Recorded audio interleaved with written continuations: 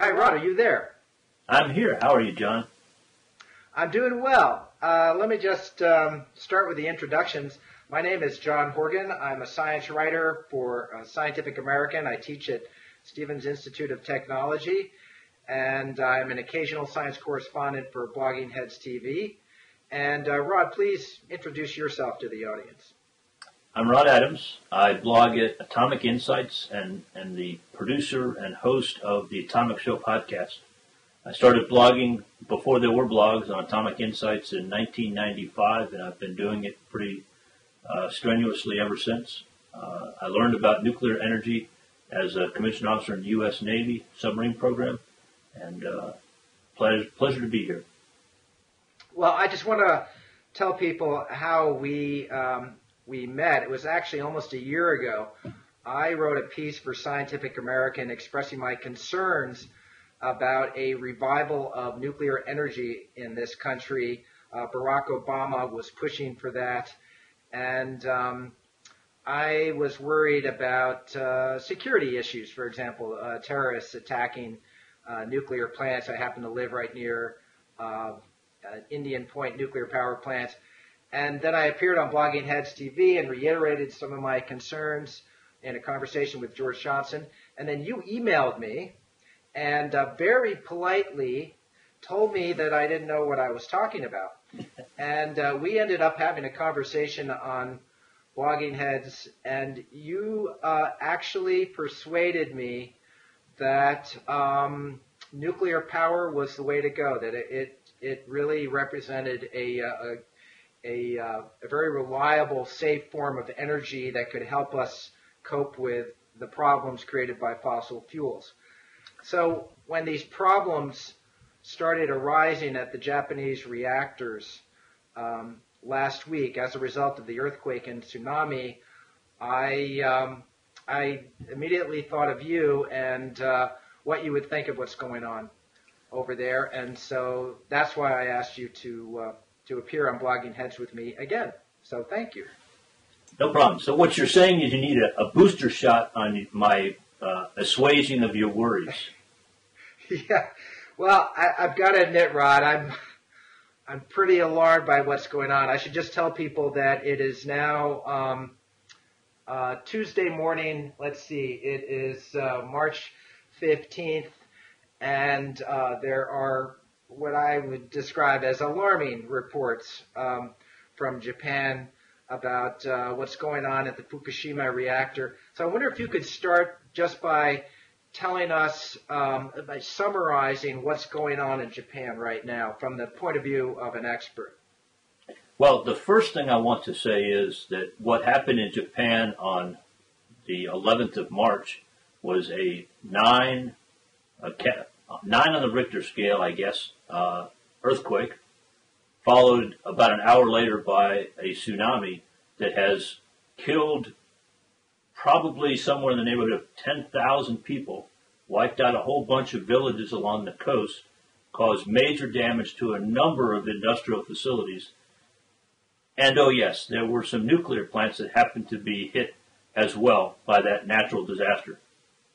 And for some reason, the major news media is focusing the world's attention on what's happening at the nuclear plants and breathlessly describing every step that the operators are taking to put their plants in a safe shutdown condition and raising a lot of fears and worries among people who really don't quite understand what's going on.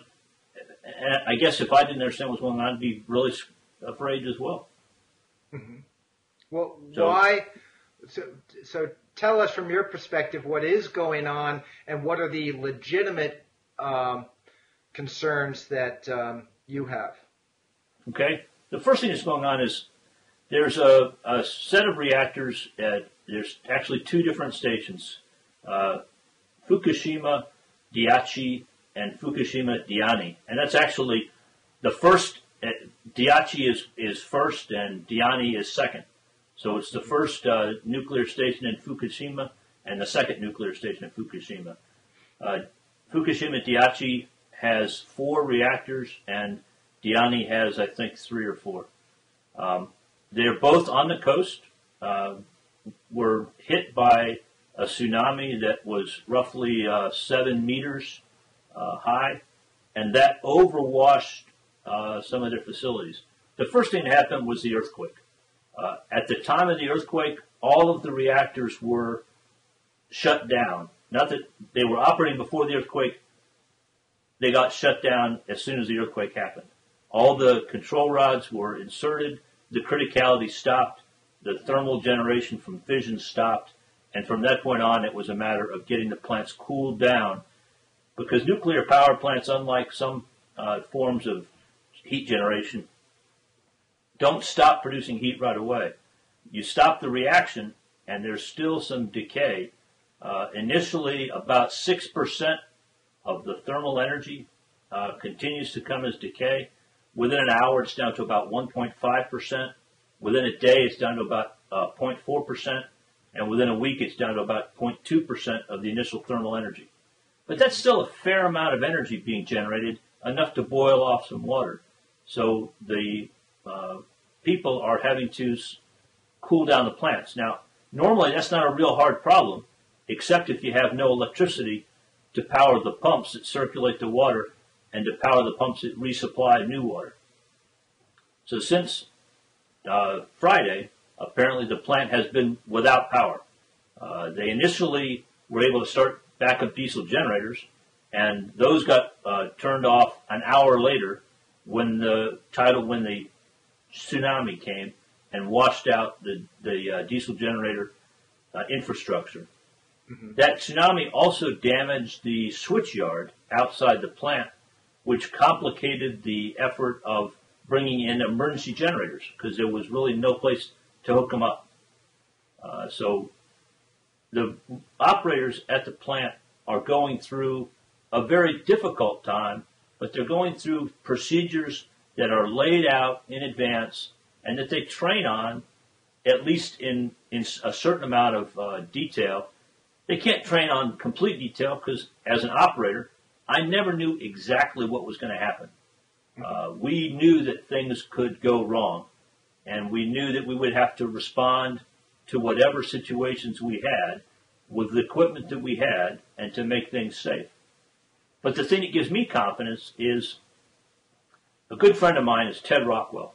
He is a very sage old man who was Admiral Rickover's technical director during the time that the Navy built the Nautilus nuclear power plant, and then was still the technical director when the Navy built the shipping port reactor along with Westinghouse, the very first nuclear power plant in the U.S. light water reactor. And Ted was in the business of engineering his whole life. Very smart engineer, very sound guy. And along with 10 of his esteemed colleagues in the nuclear business, they went through a period of intense study after the 3 Mile Island accident to analyze exactly what happened, what went wrong, what went right. The Nuclear Regulatory Commission supported studies to determine what happens in the worst case scenarios to a light water reactor, if you lose cooling, if you don't have power, all these kinds of things. And as a result of those studies, and a result of the post-mortem of the 3 Mile Island nuclear power plant, where the operators accidentally, of course, provided us with a tremendous amount of real-world, detailed data on what happens if you don't supply cooling water to a formerly operating nuclear plant that starts off with a lot of decay heat and eventually loses cooling. Mm-hmm. And they wrote a paper about what the result was. It published it in the Science magazine of September 20th, 2002. And essentially, the result is that no matter what you do to the plant, you can have a break in the pressure vessel. You can have cracks in the containment. You can even have somebody deliberately attacking the facility. But because of all of the materials, all of the layers of protection, the water that's in there, the way that the coolant is, the core rods are designed, the materials that are in there, the end result is that no significant amounts of radioactivity will leave the power plant itself, which means the public is protected. And so I've been confident that there is no danger to the public. There's a lot of work to be done. No, don't get me wrong. I'm not saying that plants are perfect. I'm just saying that they've got so many layers of protection and so many things that are going to reduce the amount of radioactivity that could possibly get out that the public doesn't have anything to worry about for that. They got lots of other things to worry about. They need to find water. They need to find food. They need to, get rid of the dead bodies. They need to find the missing relatives, find shelter for people. There's lots of things to worry about. The power plant, nuclear plant, is low on their priority list. But okay, I sent you a link to the New York Times piece this morning on what's going on over there, and I guess that there are, and correct me if I'm wrong, my understanding is that there are 3 different reactors now that apparently have had partial meltdowns. There have been 3 separate explosions. I don't know if these are from the buildup of hydrogen gas, but there have been some fairly significant radiation releases already. There are elevated radiation levels being detected in Tokyo, which is more than 100 miles away from the Fukushima plant. My sense is that the Japanese officials themselves are frightened about what's going on now. Apparently, the spent fuel rods in a storage facility have caught fire because they lost the water that was keeping them cool.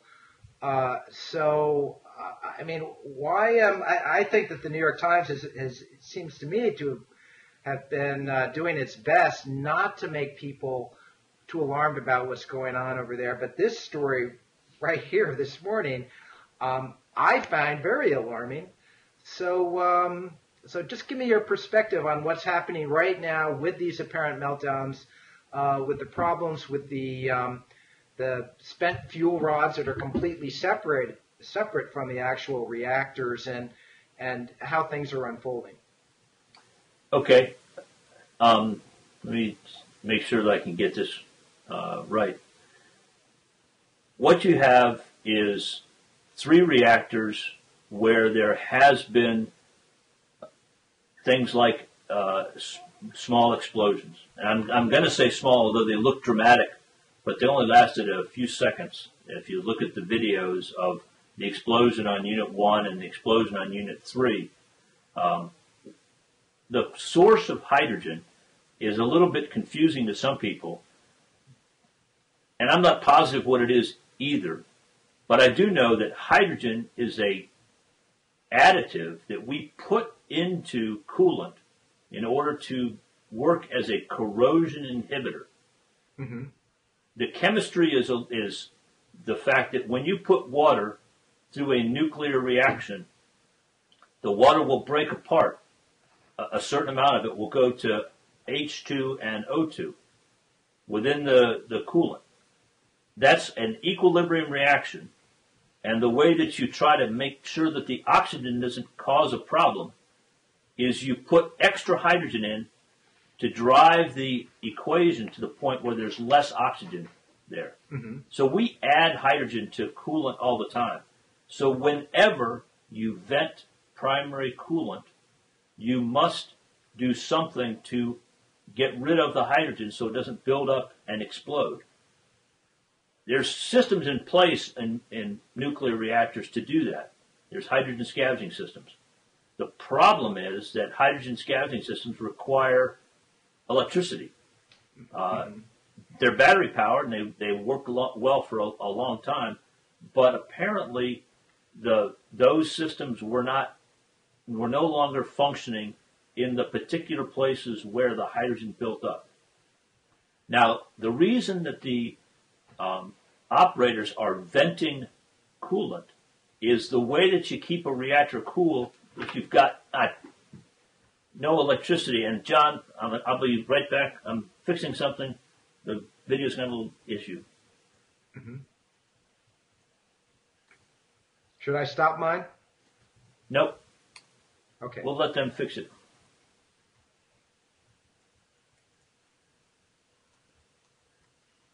We'll get the Blogging Heads people just to...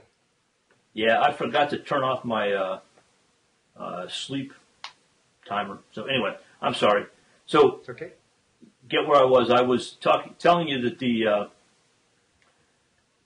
there is no power there. There's no electricity being supplied by the grid.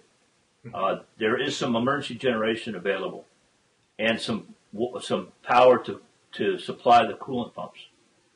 But it's okay in reactors because we have a way to get rid of heat, and you simply fill the reactor and let some water boil off.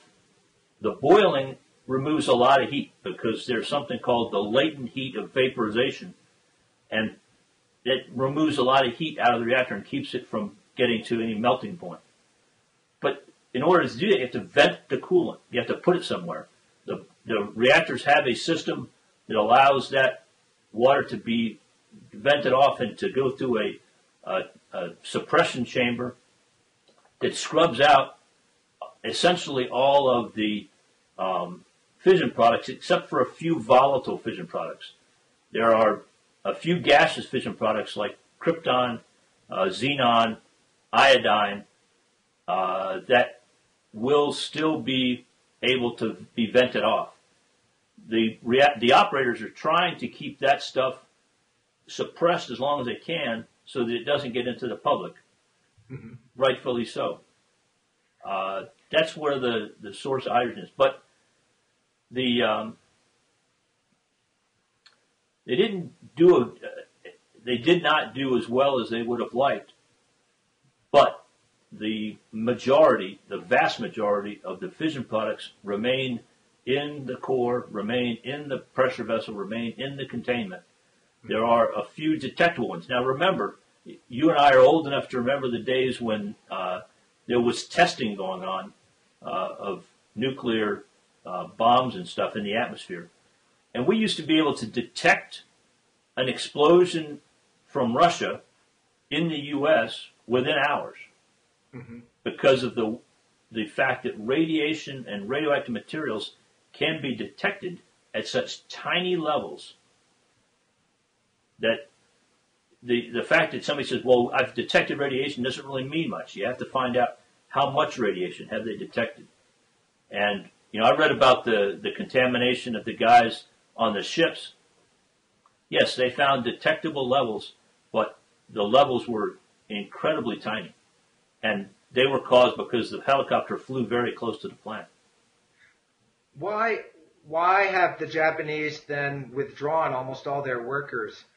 As my understanding is that there's only a skeleton crew now working in the plants, and most of the people have been withdrawn for safety reasons. Even though I would think that they need lots of personnel to try to handle the situation. Well, with what they're doing, they really don't need very many people. Okay, all they're doing is trying to supply water and vent off the coolant. So really, there's no need to have a whole lot of people there. There's not a lot of fixing going on. There's not anything broken. There's no pipes broken. They're venting coolant, and yeah, they now blew the siding off of a steel frame building. But there's not a reason for a lot of people. So traditionally, the way that the nuclear industry works is we have something we call a LARA, which is as low as reasonably achievable. You don't expose people to radiation for no good reason. And the industry, quite honestly, is full of people that are just as afraid of radiation as the rest of the population. Some people within the industry recognize a lot more about what the science has told us about the health effects of radiation over the years, but it's still accepted within the industry and by regulation that all radiation, all the way down to the minimal, is potentially dangerous. I personally believe it's sort of like saying that all aspirin is potentially dangerous. Even if, a bottle of aspirin will kill somebody if they take it. But if, 1,000 people take one aspirin each, it's not going to kill any of them.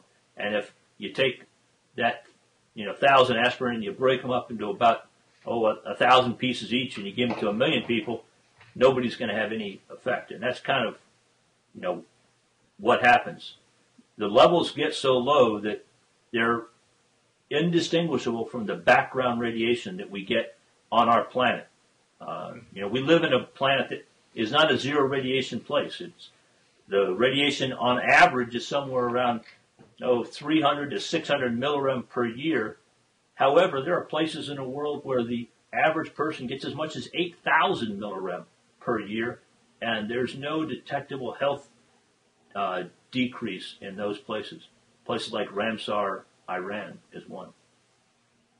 Rod, what is your worst case scenario right now? Are you saying that even if, let's say, you do have a significant meltdown in these reactors, you still have them contained, they're in the containment buildings, and so you would not expect anything like Chernobyl, for example. So already there are being comparisons made to 3 Mile Island and Chernobyl. Let's talk about some of the worst things that could happen and put them in the context of some of these other previous very well-known accidents. I think the worst case right now is having 3 Mile Islands at the same place at the same time. Mm-hmm. That's pretty much the worst case. What that means is you have 3 times 0 health effects. You have 3 times broken reactors, though. So it's possible that none of those 3 reactors will ever again operate. Mm-hmm. But you also have the possibility of 3 times worth of a lot of gnashing of teeth and a lot of ordered evacuations and confused officials and confused communications. But the end result is I am confident that the end result is that nobody in the general public will be exposed to any unhealthy levels of radiation. And I'm confident that the only injuries to the workers are going to be relatively standard industrial type injuries of knocking their heads around during, getting bumped and bruised and battered during an overpressurization called an explosion. There was one guy who I think there was a report of a guy who got killed during the earthquake when he was operating a crane that happened to be at a nuclear power plant. It's not a nuclear accident. Lots of people got killed during an earthquake. I'm not trying to minimize that. I think that it's important for people to understand that the operators are doing a hard job in a hard place. But what they're trying to do is to protect the investment in the plant as much as they can and hope that at some point they'll be able to fix the plants. But I don't see any way that a lot of radiation is going to leave that facility and get to the general public. There's too many layers. There's too much physics and chemistry involved to allow that to happen. There's no mechanism to lift that core, grind it up finely, and distribute it to the population. What about the spent fuel rods, which apparently in one of the holding tanks have already caught fire? Well, I'm a little confused about what's happening at Unit 4. Unit 4 was shut down for an inspection before the earthquake ever happened, so it was never operating. Mm-hmm. There is a report that there was a fire at Unit 4, but the fire has been put out already, based on reports that I've read. There's been a lot of talk about it associated with the cooling pool. I'm not sure how 23 feet of water disappears in 3 days, because that's how much water is above the fuel that's stored there. I haven't read any reports of detected leakage from the system. So I believe, and I don't have details on this one, but from what I know, I would say that there's been some people speculating that it's a spent fuel pool fire, and I don't think that's reality. I think we're going to find out that there was a fire that may have involved some rags or gloves or something. I don't know. There was a fire. It got put out, and there was a fairly significant level of radiation measured at the plant fairly briefly. And radiation dose to people, there's an important distinction between three things. There's something called radiation doses, radiation dose rate, and contamination. Mm-hmm. The dose is how much radiation does a person actually absorb. The dose rate is how fast is the radiation coming at you. So if you are in a place that has a dose rate of, say, 10 rem per hour, that's not a place you really want to be. But if you're only there for a minute, you get 1/60th of 10 rem. Mm-hmm. Okay? So your dose is a few tens of millirem in that case. So that's why nuclear personnel are trained to pay attention to time, distance, and shielding. So if you're in a place where there's a lot of radiation, you step back. The radiation dose drops with the square of the distance. It's called the inverse square law. So if the radiation dose is 100 at a meter, the radiation dose is only 25 at 2 meters. Mm-hmm. Okay, and if you double the distance again, you drop it by another factor of 4. Okay, so in that case, at 4 meters, the radiation dose would be 4, or 6. So big difference between 100 and 6. So you minimize your distance, and you maximize your distance, you minimize your time, and if you can, you step behind big thick walls or steel plates or something to provide some shielding. Contamination. Well, let me ask you go ahead. Sorry.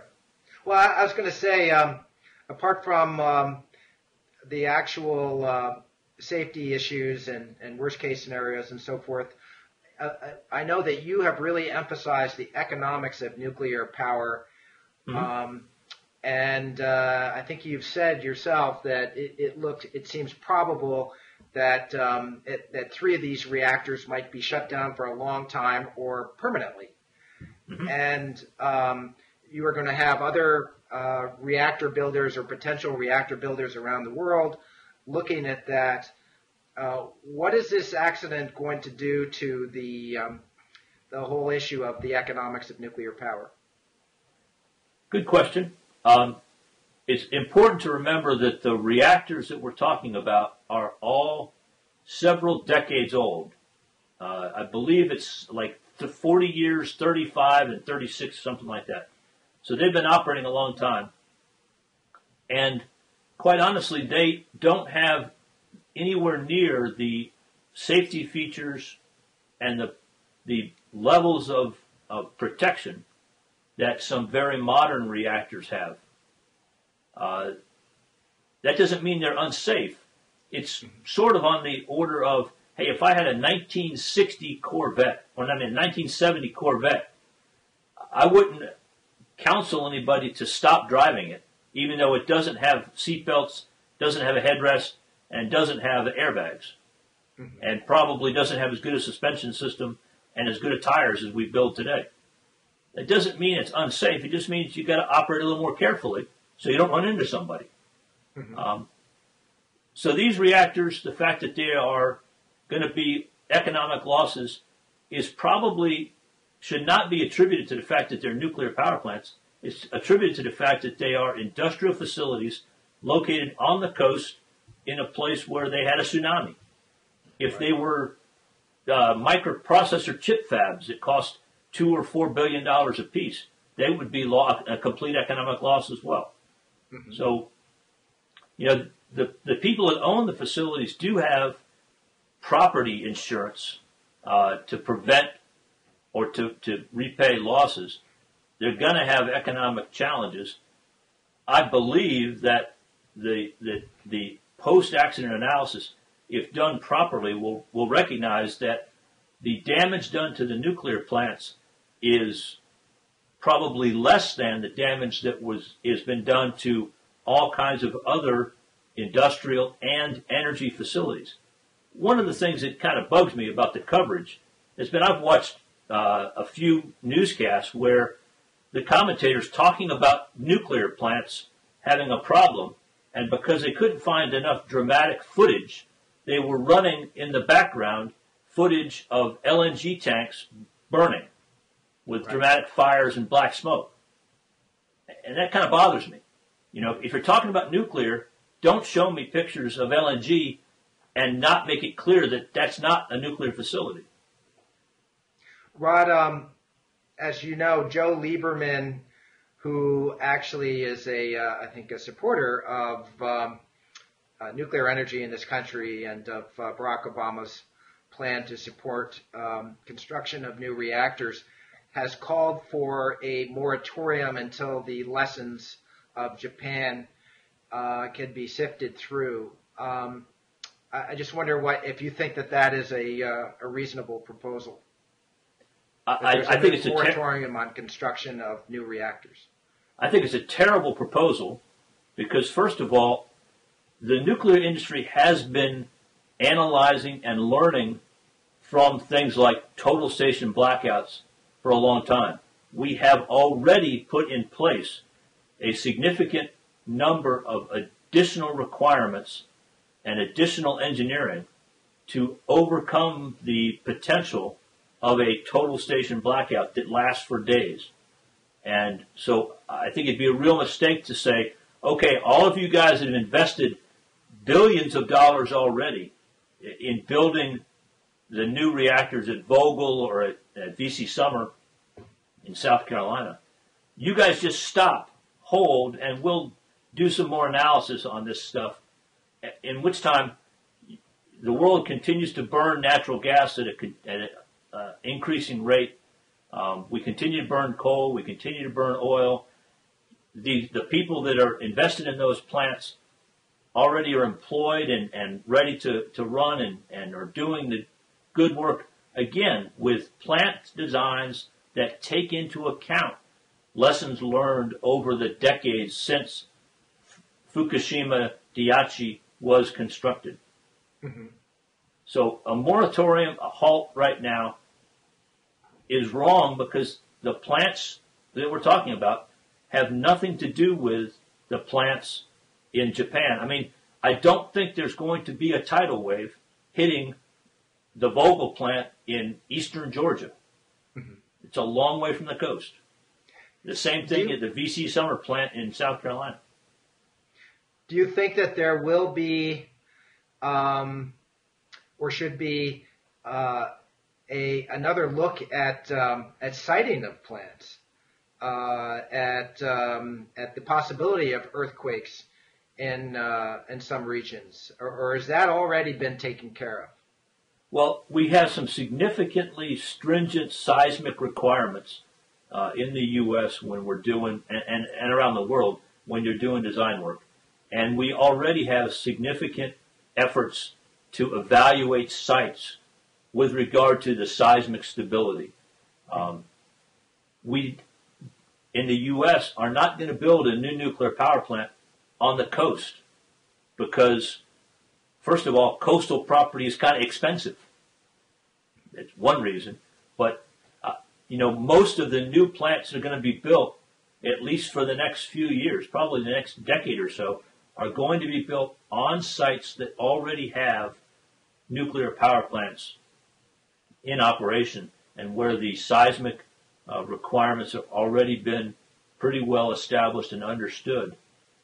So, no, I don't think we're going to change anything. I think it's worthwhile to do some analysis and to think about, we thought that the maximum tsunami was going to be 6.5 meters. It was 7.5. We'll build the wall for 10 next time out. We generally tend to do some overkill, and I think we'll probably do that. But I don't expect there to need to be any real significant slowdown. Again, energy is not produced in a vacuum. You know, you don't have a choice between nuclear and perfect. You have a choice between nuclear, natural gas, coal, oil, and then some unreliable weather-dependent alternatives that can't supply power if the wind's not blowing and the sun's not shining. One of the big issues for nuclear power in this country has been, really the economic issues, and Wall Street has been reluctant to get behind construction of new plants, or has been somewhat timid, which is one reason why Barack Obama wanted to put up federal money to help insure the plants. So how will what's happened in Japan change that situation, and the insurance of new plants, and the issue of what investors can expect to get on their return, and the risk of these investments? All good questions. First of all, I want to make it clear again to everybody who's listening that the proposal for a loan guarantee is not an expenditure by the federal government any more than me co-signing my daughter's first car loan cost me any money. Mm-hmm. Okay? I know my daughter. I understand what she does. I am trusting of her that she'll pay the loan. And as a matter of fact, she just did pay it off. I just got the title in the mail from her first car. Mm-hmm. My daughter's 26 years old. When she was 20 years old, a bank wouldn't loan her money except at a much higher interest rate than they would loan it if I co-signed it. Okay, so that's kind of what we're talking about. We're talking about the government co-signing a loan for a power plant that is going to be able to produce reliable electricity at a very low marginal cost. Once the power plant gets built, there is no way that it won't operate and produce power. Mm-hmm. The risk that Wall Street has is they don't trust that they are going to be allowed to actually get the plant to the point where it produces revenue. And it's not because of 3 Mile Island. The thing that Wall Street is most afraid of is something called the Shoreham syndrome. And you being from New York probably understand what I mean by that. Yes, the Shoreham I remember syndrome Shoreham well. The Shoreham syndrome is when people, for whatever reason, go through a lot of problems and they finally get a plant built. They get it licensed. They do low power testing. And then somebody says, I don't want that plant to operate. $6 billion worth of investment. And somebody said, I'm not going to let the plant operate, so we're going to destroy it. Mm-hmm. You know, that scares everything out of a Wall Street investor. It scares Wall Street to know that there was a time when investors put a lot of money into a fuel recycling facility at Barnwell, and after an election, the president signed an executive order that made fuel recycling illegal. So, I mean, it's the political risk that somebody's going to change the rules when you're almost ready to start making money after you've made a huge investment. I mean, building a new nuclear power plant in the U.S. today, the first ones are going to cost, $7 billion per unit, which is a lot of money. But it's going to be able to produce somewhere around 8 billion kilowatt hours of electricity every single year. When you start running the numbers, you realize that the guy who makes that investment can pay back his loan as long as he's allowed to produce electricity. Rod, I know what you want to happen, but try to give me your best guess of what will happen. I mean, you've already on your blog have talked about how, in your view, irresponsible anti-nuclear activists have been all over what's happening in Japan to make the case that nuclear power is just too risky and we should not build more reactors in this country. You already have people like Joe Lieberman who actually are pro-nuclear, who are saying at the very least we need a moratorium. I think a lot of people were on the fence, even some environmentalists were leaning toward nuclear, maybe having second thoughts now. You've got the not in my backyard syndrome already with nukes, and I would think that this is just going to exacerbate those problems. Politically, socially, what do you really think will happen as a result of what's going on in Japan right now? There's an old saying that the best way to predict the future is to invent it. All I can say is I do not intend to stand by and allow others to set the agenda. Nuclear energy is very important to the long-term future of human society. And there's no doubt in my mind that there were people, and I know this for a fact, there were organizations with talking points already prepared just in case something bad happened. Mm-hmm. And they had Rolodexes ready to go to get their folks in front of the cameras as soon as something bad happened. They figure somewhere, somebody's going to do something, and we're going to be able to use this stuff. I mean, I found the talking points online. Physicians for Social Responsibility is one of them, for example. Mm-hmm. Okay, I know that there's opposition. I know there's reasons why there's opposition. We agreed I wasn't going to share my theories as to why there's so many people that are opposed to the growth and market penetration of nuclear energy. I know that if you really want to do that, I'm not gonna stop you. You tell people whatever you like.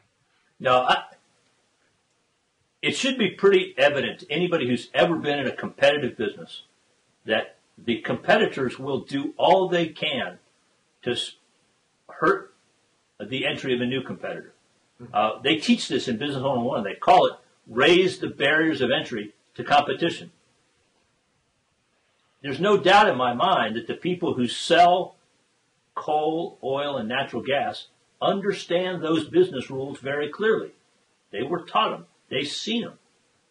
They know that if we build a significant number of new nuclear plants in the U.S., each one of those plants that comes online will take about $365 to $400 million worth of revenue out of the pockets of the natural gas industry. It's just a fact. I mean, there's a certain amount of need for electricity. The fact that we build nuclear plants doesn't mean that people are going to use more electricity. It just means that they'll use more nuclear electricity and less electricity coming from burning something.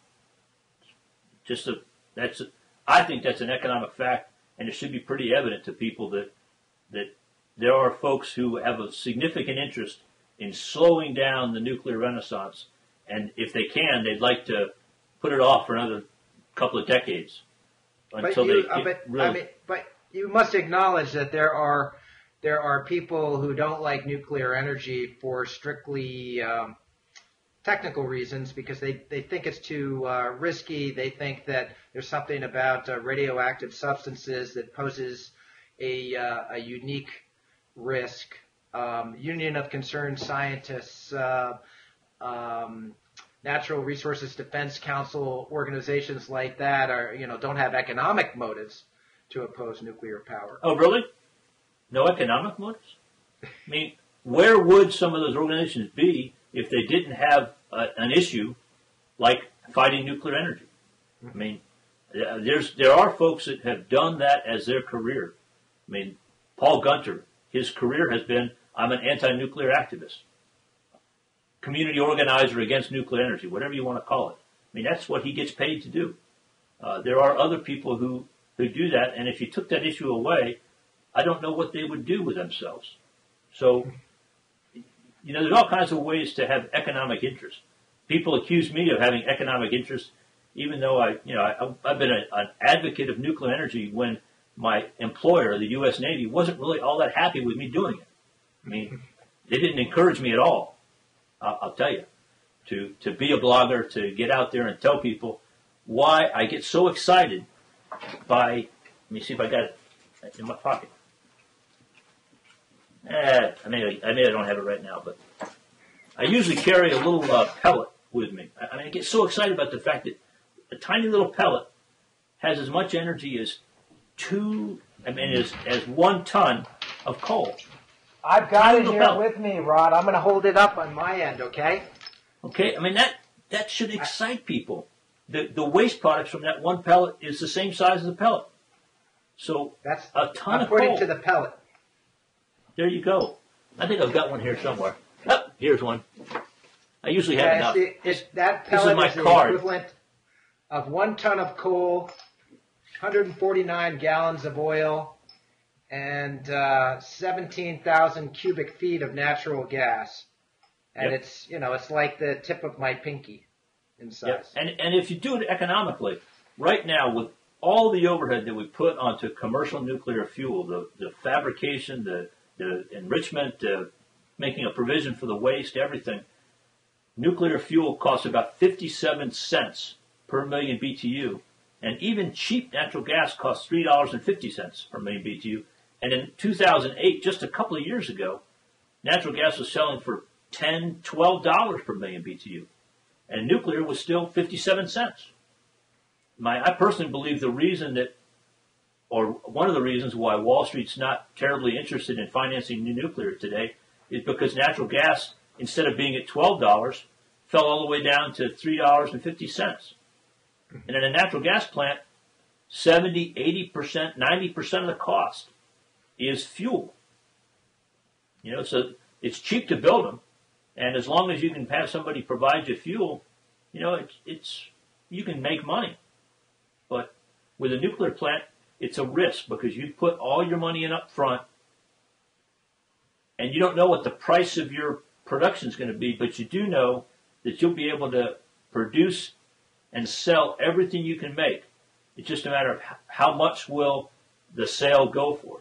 So it really matters to an investor whether they think the price of electricity when the unit comes online is 10 cents a kilowatt hour, or whether they think it's going to be 8 cents a kilowatt hour or 5 cents a kilowatt hour, because every one of those is a huge difference in revenue.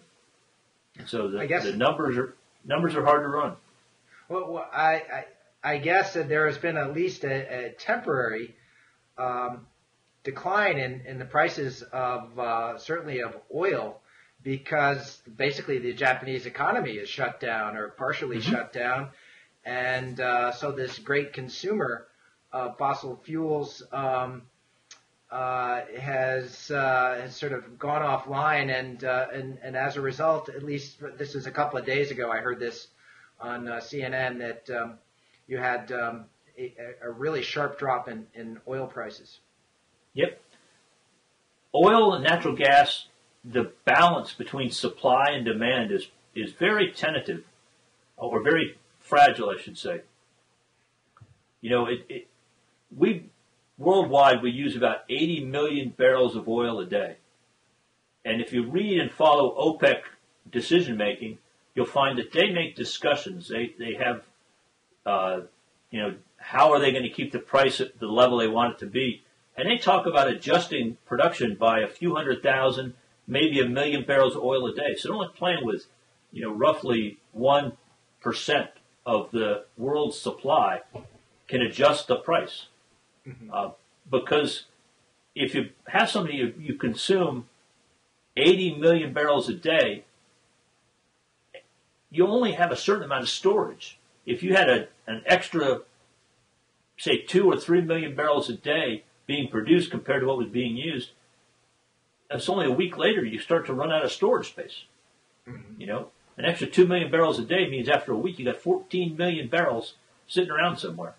After 2 weeks you got 28 million barrels sitting around somewhere. It starts to get pretty hard to figure out where to put all this stuff. So the prices are real volatile. Conversely, sorry, go ahead. Well, I was going to. No, sorry, you speak. If there's not enough supply, the prices go up pretty high. Or if people think there's not enough supply down the road, the prices will jump, which of course puts a lot of money into the pockets of the people that are selling it. For Saudi Arabia, the difference between selling oil at $100 a barrel and selling oil at $20 a barrel is relatively enormous. Yeah, I would think. Before we run out of time, I wanted to be sure to ask you about a really interesting option that we talked about last time on Blogging Heads, which is really small nuclear reactors. So instead of having these gigantic centralized reactors of the kind that you have in Japan now with these troubles, you have lots of small distributed reactors, the size that are on U.S. nuclear submarines, the kind that you served on, for example. And I know that this is something that you've thought about a lot. So I wonder if you can talk about the pros and cons of that nuclear option, mini nukes. Okay, well, you've given me the opportunity, I guess the responsibility to make a disclosure here. Since we last talked, I have retired from the Navy. And in September 1st, I left the Navy. September 15th, I took a job with Babcock and Wilcox on the M-Power reactor project. So my professional day job is working on a team that is designing and soon to be building small modular reactors in the United States with United States supplied parts, North American supplied parts, I should say, because we have a pretty big group up in Canada that does stuff for us. But so I got to disclose that I am professionally interested in working on designing small distributed nuclear power plants. When you say small, how small do you mean? The B&W M-Power reactor is 125 megawatts, so it's about, say, 1/5 the size of the Daiichi plants, because they're relatively small plants. They're maybe 700 or 800 megawatts. So ours is 125 megawatts per unit. And how big physically is that structure? It's not tiny. It's about 65 feet tall for the pressure vessel. The whole structure will be maybe 110 feet tall and maybe 110 feet in diameter. I mean, it's a substantial plant. It's not a huge plant. The desire is to build plants that are able to be done mostly in a factory on a predictable schedule, and where we can tell the customer, you want this plant, this is how much it's going to cost, and the customer will be able to say, those guys deliver on time and on budget. A kind of assembly line approach to making nuclear reactors. Absolutely. That we want to learn some lessons that were learned in the 1900s, early 1900s, on series production and doing the same thing over and over again and driving down the cost of production by learning, by increasing our unit volume and making improvements in our processes so that each plant costs a little bit less than the plant before it. Who would the customers for these be at this point?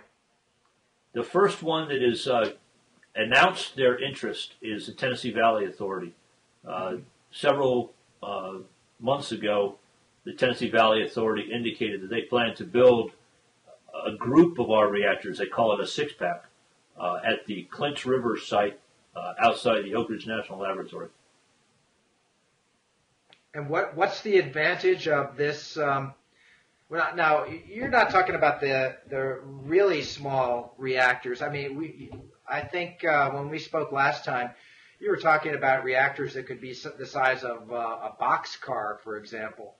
I mean, the whole thing. It could be possibly even put underground, and you could have one of these supplying electricity for a mid-sized town, for example.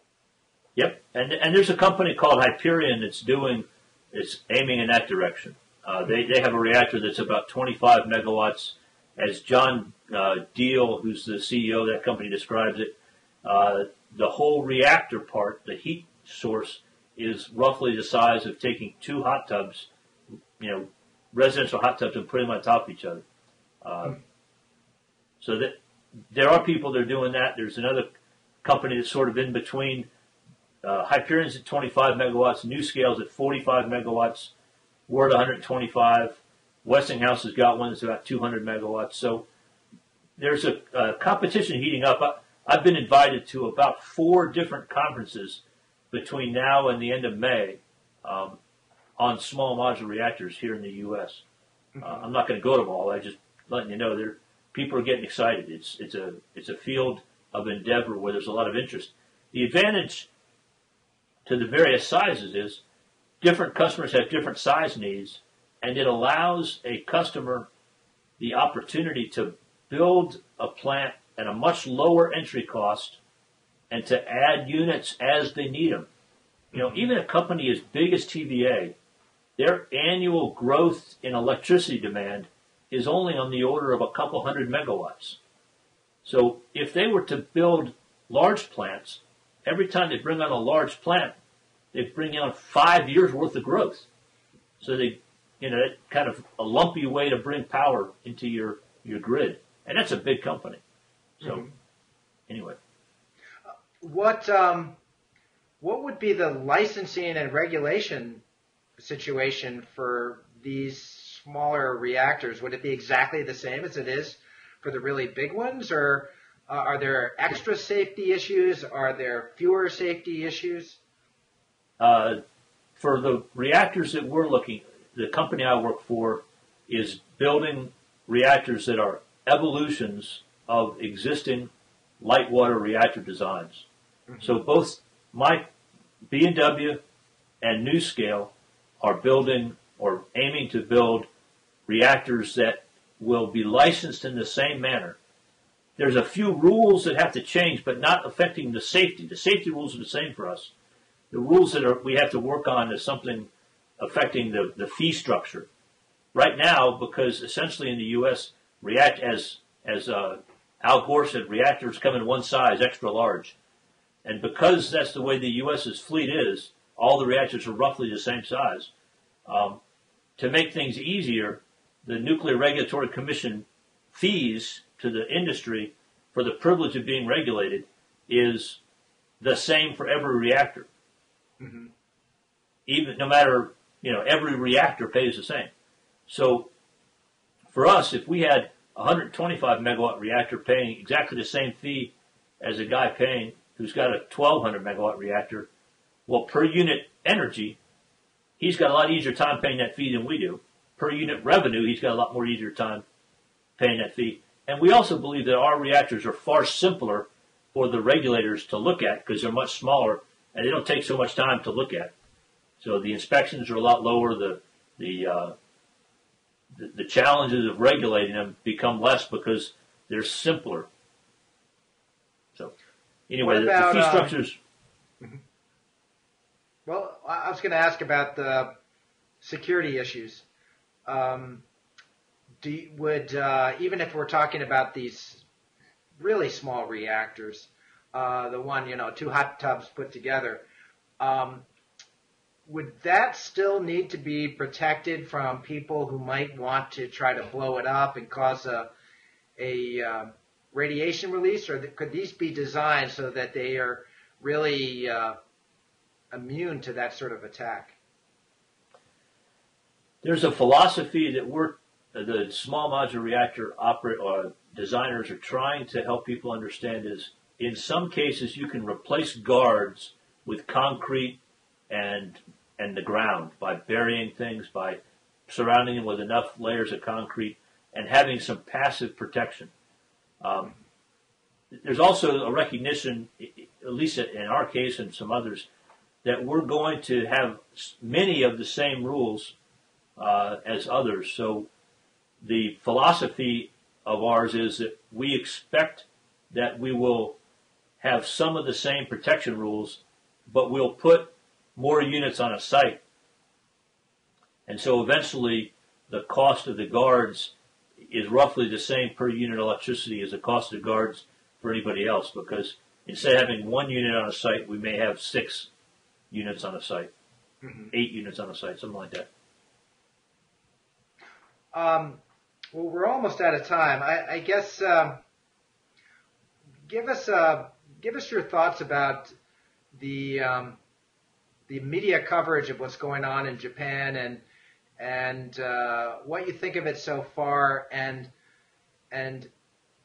how this could possibly even benefit the revival of nuclear energy in this country. Do you see any way, I mean, apart from your own efforts, do you think that the mainstream, do you think it's plausible that the mainstream media will somehow find an upside in what's happened? And have you seen any sign of that so far?